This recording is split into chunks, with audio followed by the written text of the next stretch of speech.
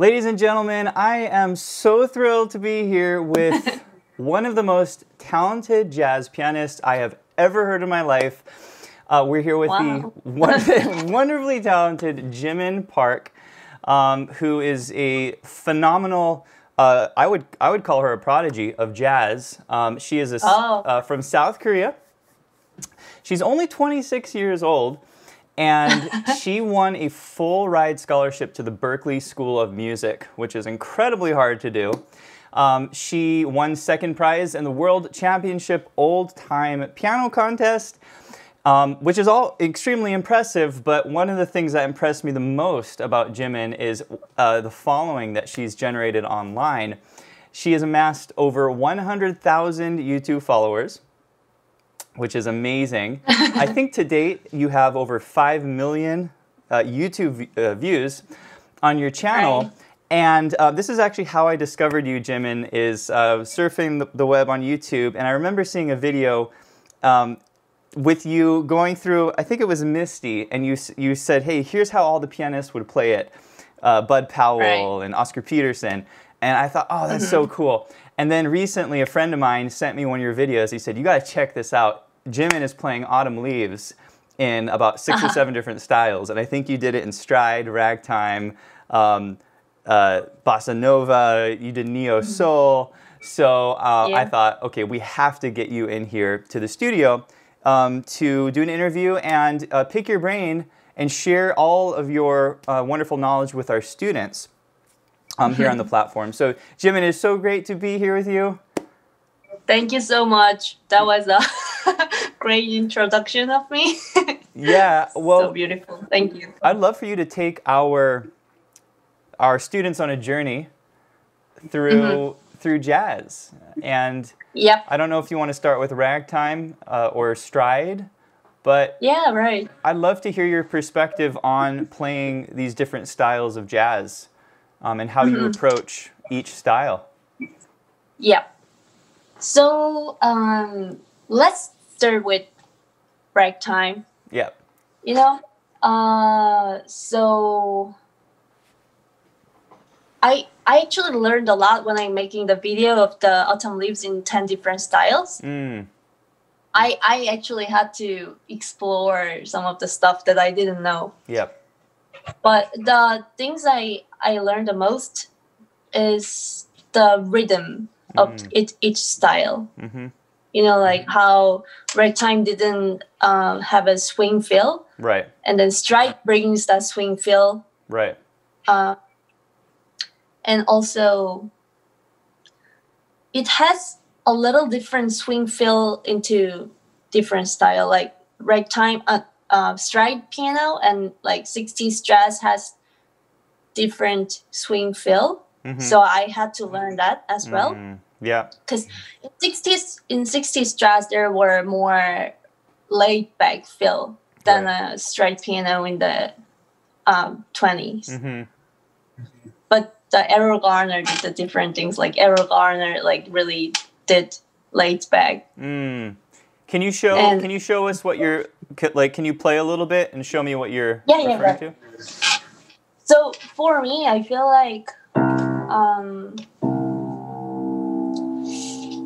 let's see.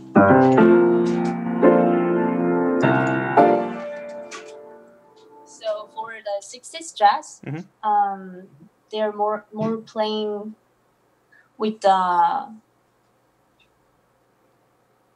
quarter note laid back feel. I feel like so they're more playing like let's choose one tune. Ornithology. Sure. How high demand. Yeah.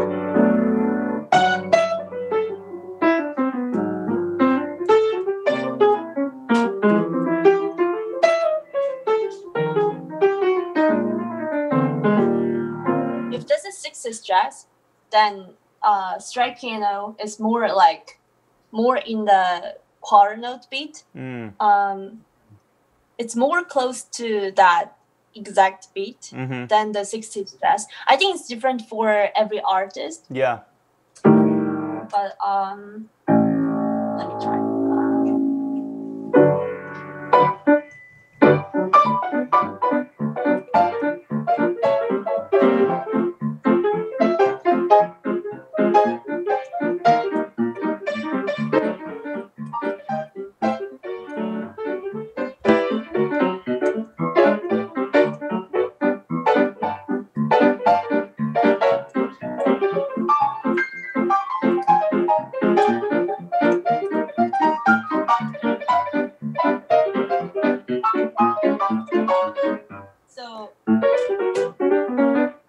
Yeah. Wow, that was amazing. Love it. Yeah. So I think in the stride piano, it's the rhythm is more in the exact beat. But sometimes, like there are some people like Fats Waller that more super laid back feel. Yeah. And I really like the feel as well. Yeah. So it really depends on the artist and the tempo. Right. I think. Sure.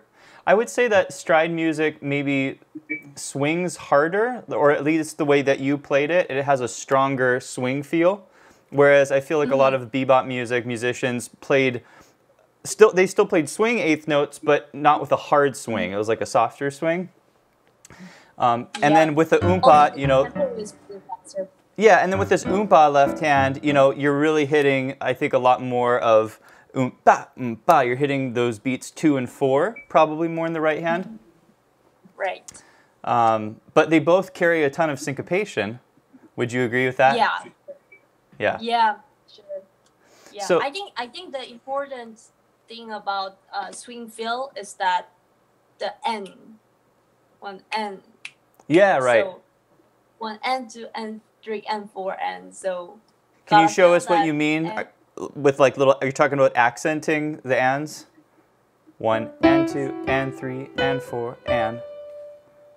It's really, sometimes I think the swing feel gets more better when I accent on 1 when I play bebop. So like if I'm praising this kind of lick. Yeah. Like pitch. I don't have perfect pitch, but I have good relative pitch. I have good relative pitch. Oh, really? All right. So if I play this lick, some student might think that they have to accent every N, but actually that's not true, because if I accent every the syncopation, then it sounds a little awkward. So I make it like Barry Harris and Bud Powell, they did it all like this. In bit 1. Really? So okay. Interesting. Yeah. So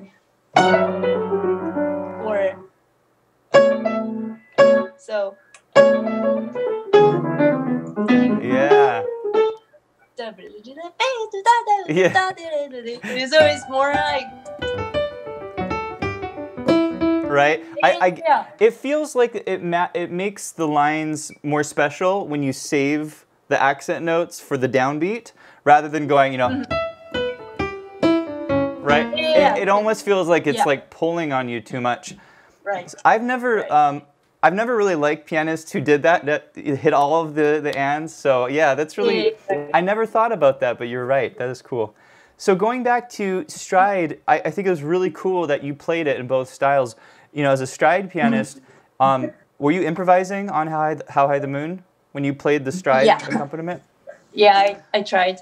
Yeah, it was beautiful. Can you show our students some of the techniques that you were using to create that stride accompaniment? Yeah, sure. So basically, if I want to play the jazz standard and stride style, so for the left hand, like everybody plays 1 and 5, and then I play. Yeah, exactly. Right. I sometimes add some tensions because this is jazz standard, so I can do basically whatever I want.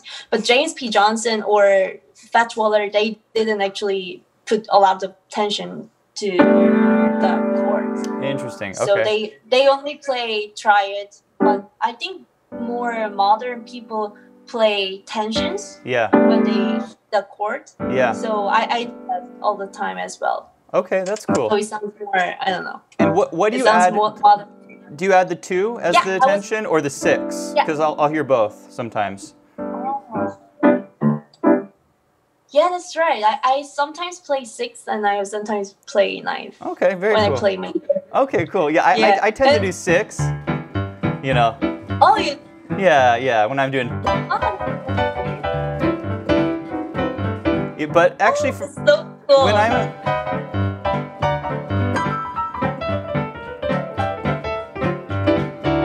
But anyway, yeah, That's amazing. Yeah, thank you. But the way I play Stride, I like 6, but that's cool. I never tried the 2. You know, that's cool. Anyway. Yeah, then it sounds more modern. Yeah. And then, Yeah. wow, how you played that G major 7? That was really nice. Thank you. Hold on. What are you doing there? What was that lick? Oh. What did you? Is that what you played? Yeah. Ah. Or I just played F sharp major triad to G major triad. Oh, that's so cool. Nice to play a piano, you know. Yeah. Or the other way around. If you play F major triad, the other way around. Oh my goodness. It just feels nice to play on piano. Right. Would you say this is a characteristic stride technique to go? Do you like to use that? Is that unique to you, or do you hear it in other pianists? Actually, this one, no, it's not. It's not my things to do. I think I hear this on. I think more modern pianists use this a lot, but I'm not sure who actually played this first. Yeah. But I think Bill Charlotte did it. Oh, Bill Charlotte. Yeah. I'm not 100% sure. Yeah, though. he's amazing. Yeah. Okay, so that was cool. Can you keep doing some more stride? This is fun to. Yeah. So let's see. I use this a lot. I think this one, Fatzwaller did it. So when I get to the F major 7, Yeah. or G major 7 as well, I like to play this pattern.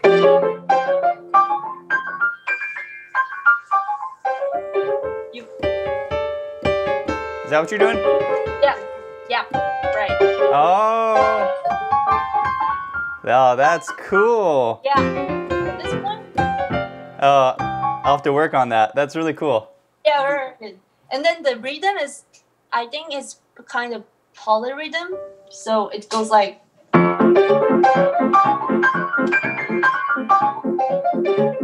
Something like this, and you can move whole step above, and then you can do at G major as well. Wow.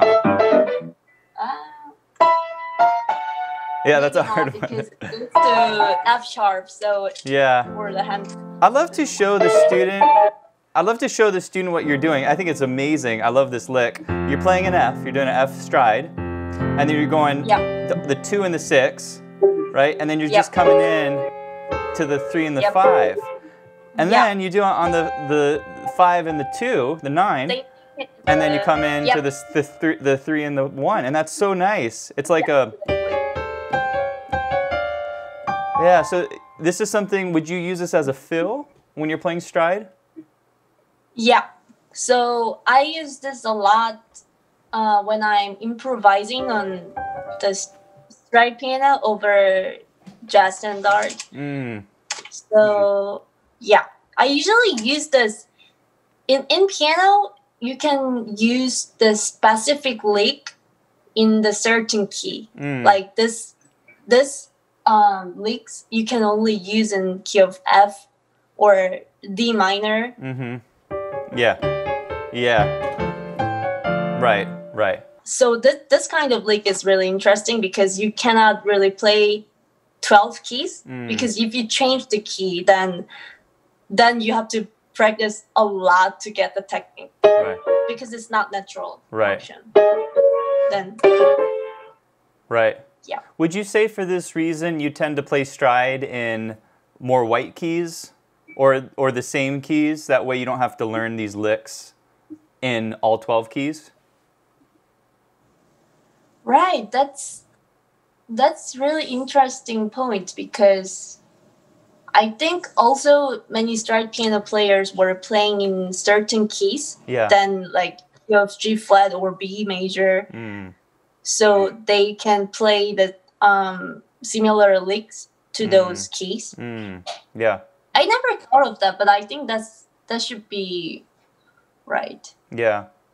I think for me as a stride pianist, I tend to gravitate toward white keys because when you're trying to grab, things like tenths, which you have a lot in stride, those are a lot harder for me to play in, E flat.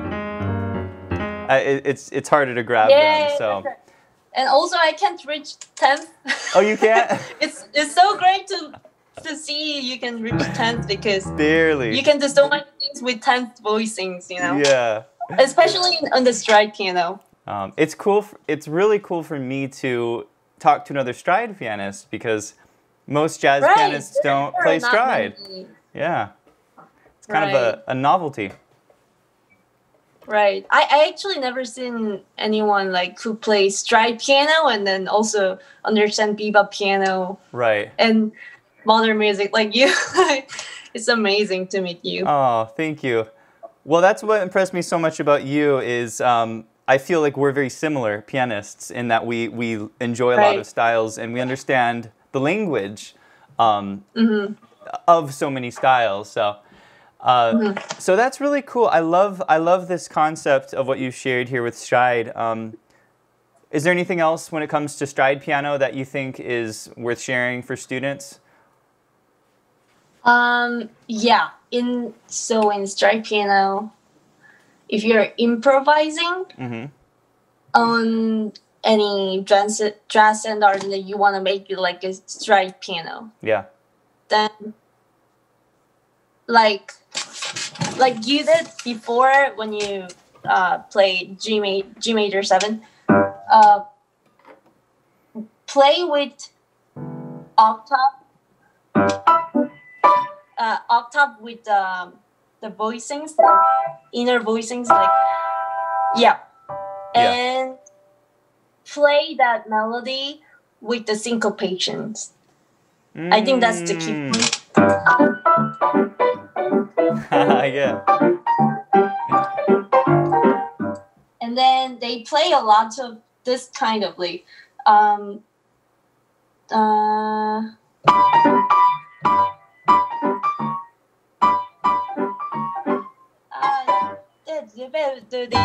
like this. Something like that. Yeah, something like this. Yeah, something like that.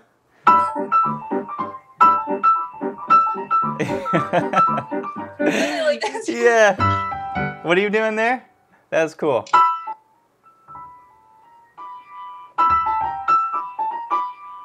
I think every stride piano players do this. Or it can be anywhere.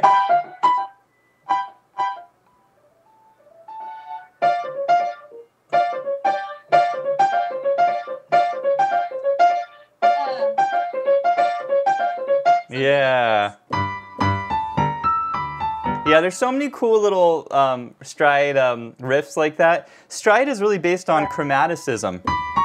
This whole idea,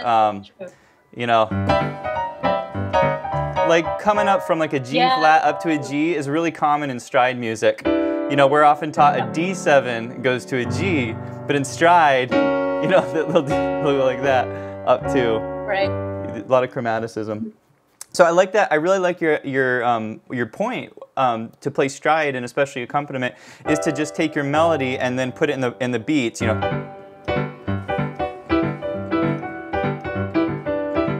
Something like that. Is that kind of what you're saying? Yeah, right.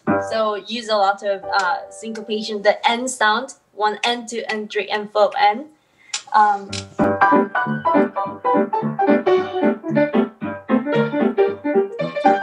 And then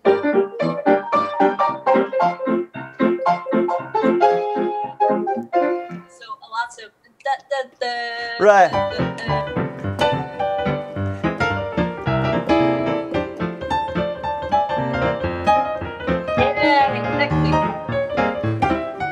Right, it's a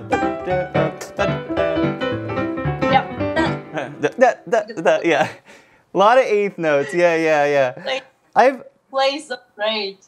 Oh, thank you. Yeah, You know what's funny? For me as a stride, I've listened to a lot of stride, but I feel like I'm not a purist when it comes to stride. Like, I feel like I've sort of pulled what I liked and then kind of brought it in my own sort of way.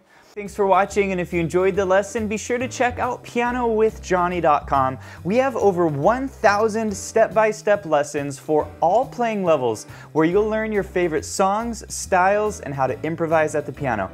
Thanks for watching, and I'll see you in the next one.